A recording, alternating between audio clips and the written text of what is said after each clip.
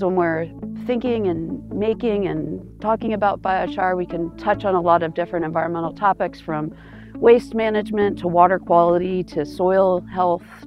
It's a climate solution. My name's Lilly, and I'm the founder and executive director of a nonprofit organization called Howard EcoWorks. We're based out of Columbia, Maryland. We do a lot of community building type projects, and that's partly why we're here today, around empowering communities through demonstrations and training and education.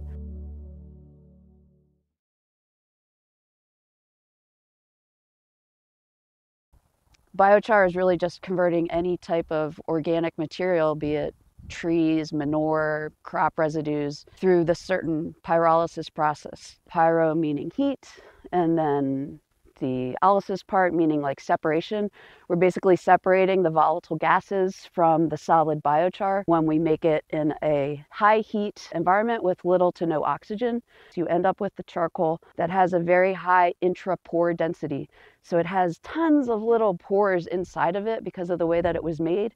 And the surface area of a piece of biochar is enormous. Because it has all of that surface area, it enables a microbial community to develop in there and interact with the soil to create a really healthy environment. Particularly when it's mixed with compost, it can be an extremely valuable soil amendment. So you can make it at a big industrial scale, or you can make it at a smaller scale like we're doing here with this kiln. This is an open bottomed kiln. We've sealed off the bottom so that the oxygen can't get in through the bottom. And then we're going to make the fire on the top, and as the fire burns down, it makes the coals. Then we're going to add on more material. The anoxic environment is going to be between the flames and the bottom of the kiln, so the coal is going to not keep cooking because it doesn't have the oxygen. So when we're finished, we will put out the fire and we'll be left with our biochar. This kiln has a heat shield to make it more efficient. It will burn more efficiently and make more charcoal. As the fire is burning, we will get a countercurrent flow up through this heat shield, and it kind of like curls back down. So in this manner, the fire will burn the smoke. So we should see very little smoke when we're burning the fire. If we are seeing a lot of smoke, we might be adding too much material at a time, and we might want to like spread it out and let it burn down a little bit before we add more material. We have our own kiln that's a different type of style kiln. That's a square 5 foot by 5 foot on the top and 4 foot by 4 foot on the solid bottom, and it has a drain plug in at the bottom.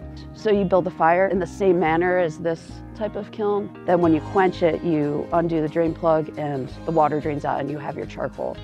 In addition to doing the biochar in a pit, you can just do it in an open pile. It's not going to be as efficient as if you do it in a kiln, but you can do it that way. For selecting a site, we really need an open area. We want it to be flat and level, no overhead canopy trees. We need a water source is the most important thing, which could be a hose. If you don't have access to a hose, you could use some kind of water tank or storage container. You need to be 50 feet away from any kind of structure or building. Another consideration is where your feedstock material is and how close you are to that, and whether you're going to need to bring the kiln to the feedstock or bring the feedstock to the kiln. When we're managing our waste material and our organic wood waste, we leave it in piles like this so that we can create habitat for wildlife and critters to overwinter, just so we can do a little extra good until we turn this into biochar. A moisture meter is a good investment. We want the moisture to be less than 25%. Ideally, we would do maybe a fresh cut to get the inside moisture content of that. Or if there's a lot of bark on the wood that you're looking at, you can scrape off the bark and put the moisture meter in. When we make this fire, we're going to start with the smaller material. We're going to load it up as much as possible. We can even load it a little bit higher than the top of the kiln. And then we're going to put our kindling on top. We're going to light it, and it's going to start burning down. When we start seeing some white ash on the material that's left on the bottom, we're going to add more material then. So we're going to do it in layers. We want to have a nice even fire on the top ideally. So then every time it goes down, we add more material, wait for that to sink down, add more material.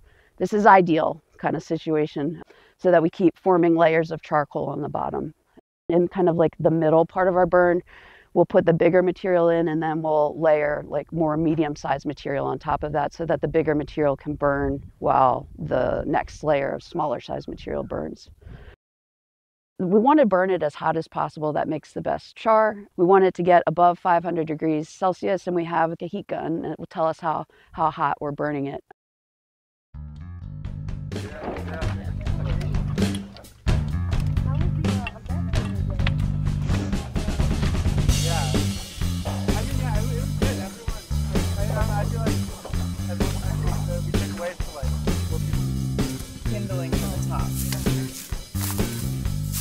So now we can start the fire. This is a propane torch.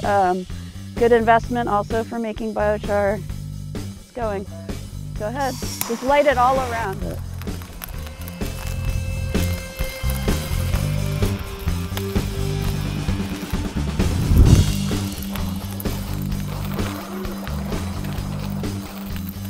Another thing is to just be cognizant of your clothing type. You don't want to have any polyester or nylon type materials that will singe. Cotton material would be best for the burn.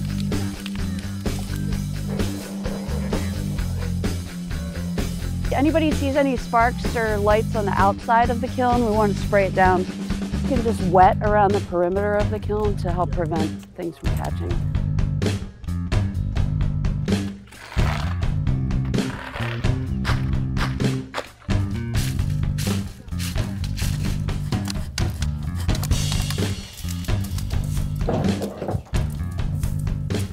So we're ready to add our next batch of material. We've burned down the big stuff, and what we're left with is a couple medium-sized piles of material.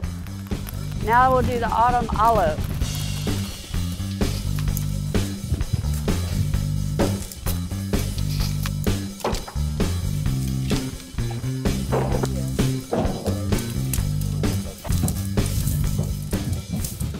So we've added all of our material. Now we're going to let it cook down till we have red hot coals, and then we're going to put it out.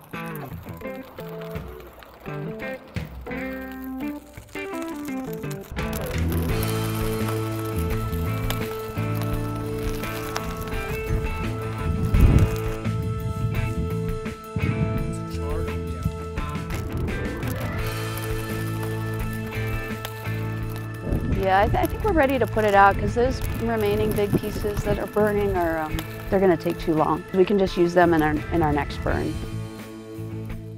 So we've worked with two different kiln systems. We had the square kiln and with a closed bottom, and we have this ring of fire kiln with an open bottom. The quenching part of the process is a little bit different for each. With the square kiln, it has a drain plug. We filled it up like a bathtub, and then we let the water drain out. With this one, we're going to first put out the fire with the hose. As it starts to cool off, we're actually going to take the panels off. We're going to rake out the coals, and we're going to spray down the charcoal more until it's fully cooked.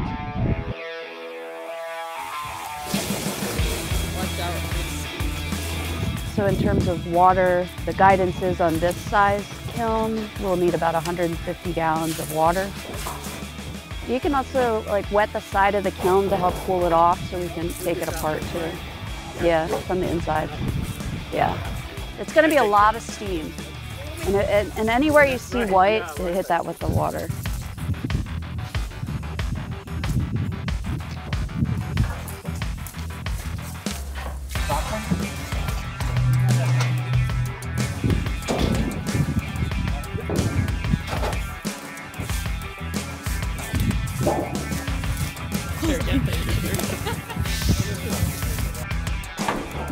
You want to pull it out? Yep, just bring it all the way out.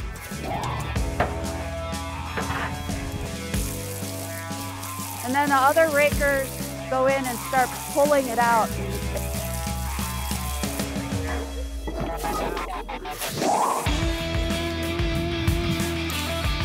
See all those hot coals? We want to get those out, all the white spots. Yeah, get everything as spread out as possible.